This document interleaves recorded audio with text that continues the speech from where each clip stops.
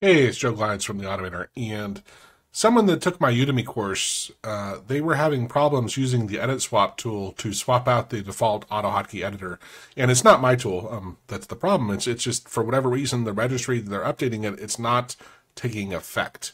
And one of the solutions which I wanted to mention to him was there's this tool which the URL adds a pretty link which takes you to it. It's from Nurseoft, I think is the name of the company, which I'll show you the webpage here in a minute just because it's a little interesting where you find it, but let me get to the tool itself here. So when you launch it, this file types manager, it's pretty cool in the sense you can see different extensions. And if we go and find the .ahk extension, now this is what, it's easy to go into Explorer and find how to, associate a file with AutoHotkey, but that's just for the executable, right? What we need to be able to do is look at this. Now see these different actions is the way I think of them, right?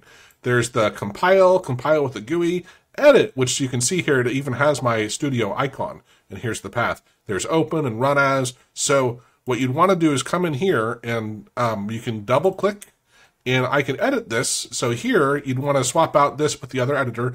Make sure you leave the space, double quote, %1 double quote, because that'll take any parameter, any file that it's editing, and it'll put the path to it, right? That's how it programmatically does that. So I was thinking, I don't know if this is going to fix his problems. I hope it am, but even if it doesn't, this is a really cool free tool that is available that you can download and then use. So if we go, actually I see right here, let's go to their website. And you go to file, let's see, program tool, system tools.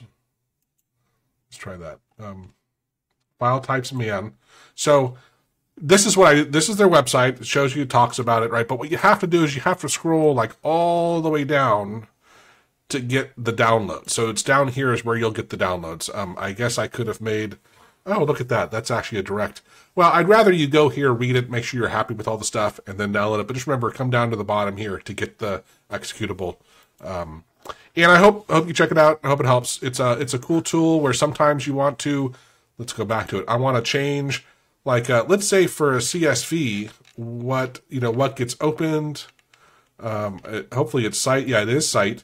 But if that is just open, right? Because it's not a program that can be quote unquote executed, right? But if you had other ones that were like that, it's good to see, like SPSS. I don't even know what these are for SPSS.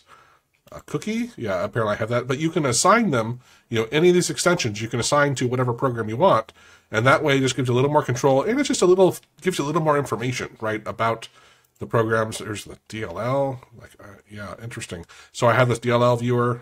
Look, hey, there's my path to it. Yay. But you get the idea. I hope that helps. Oh, here we go. Look at that. Look at all those different things you can do with a Word file.